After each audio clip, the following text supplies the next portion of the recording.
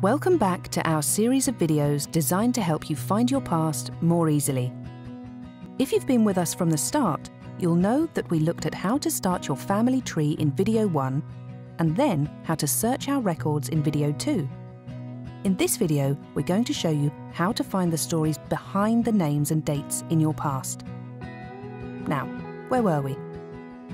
We left John Lennon's grandmother's family in Lydia Ann Street, Liverpool. The 1911 census showed us that Annie Stanley, John's grandmother, and his two aunts, Mary and Elizabeth, were living there, but George, John's grandfather, was nowhere to be seen. So, our first mission is to find George. If you want to search a specific set of records, like our British Army Service records for example, go to Search and then A to Z of record sets. This is a full list of all the record collections we have on Findmypast.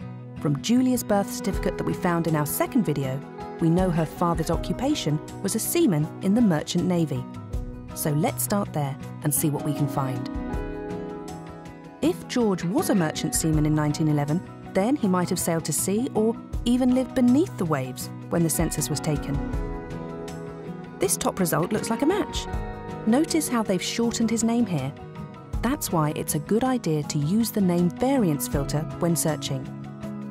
Yes, this looks like our George. The birth year and birthplace match up closely enough.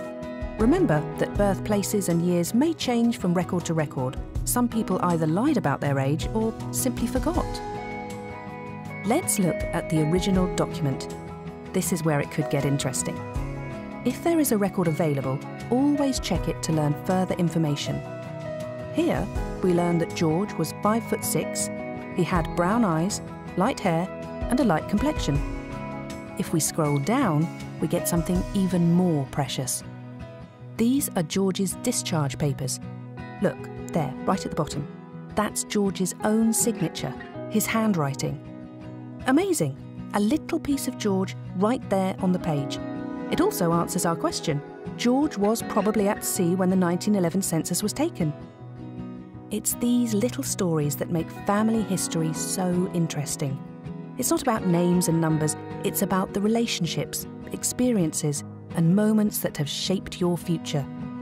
One of the things that's unique to Findmypast is our exclusive access to millions of newspaper pages. You'll need a pro subscription to access the newspapers, but it's so worth it. To show you, let's see if John's father, Alfred, made the papers.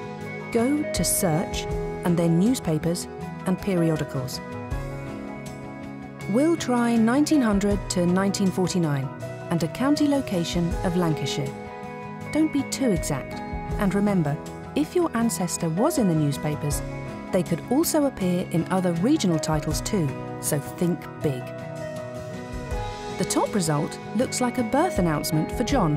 The first time, but definitely not the last time, he appeared in the newspapers. Handily, it also tells us where they were living when John was born.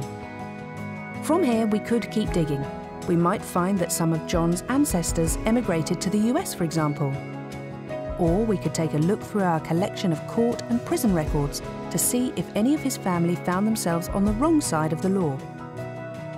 But you have your own family to find, stories to uncover, and secrets to unlock, so we'll let you get on. Remember, if you feel like saying, "Help, I need somebody," there are lots of useful tips here. And to meet some fellow fans of family history, why not join our thriving community on social media? We'll see you there.